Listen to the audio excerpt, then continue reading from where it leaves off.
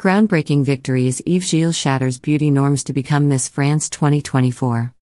Public opinion divided over first short-haired beauty queen in pageant's history.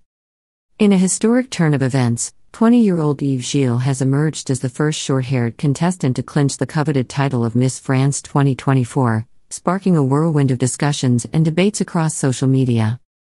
Yves, a mathematics student hailing from Réunion, an island in the Indian Ocean, secured the top spot based on judges' scores, despite ranking third in audience votes, a revelation made during the transparent final scoreboard presentation.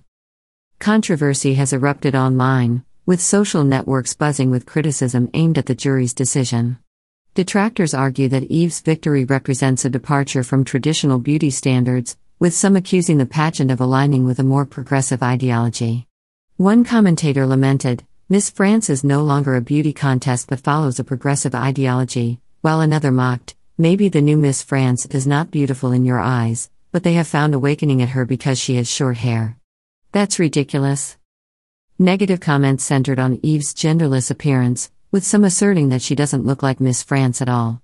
Critics directed their disapproval towards the judges for choosing a contestant who challenges the conventional image associated with the competition. In contrast, supporters rallied to Yves' defense, emphasizing her beauty, attractiveness, and worthiness of the crown. Left-wing parliamentarian Sandrine Rousseau questioned societal expectations, asking, "In France in 2023, do we still measure women's respect by the length of their hair?" National Secretary of the French Communist Party, Fabien Roussel, urged support for Yves, stating, "Please support Yves Gilles, Miss France, who is suffering from the violence of social networks who do not accept women asserting themselves through diverse beauty." Yves Gilles, vocal about the need to diversify beauty standards, expressed her vision for the competition and society at large. "I want to show that the competition and society are growing. The representation of women is also very diverse. In my opinion, beauty is not limited to hairstyle or shape."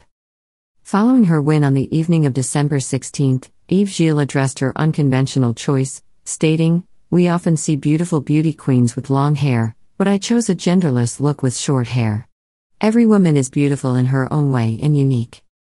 As Yves prepares to represent France at Miss Universe 2024, the controversy surrounding her victory continues to stimulate discussions on the evolving landscape of beauty pageants and the broader concept of beauty itself. Thank you for watching our broadcast. Remember to subscribe for more updates and news coverage.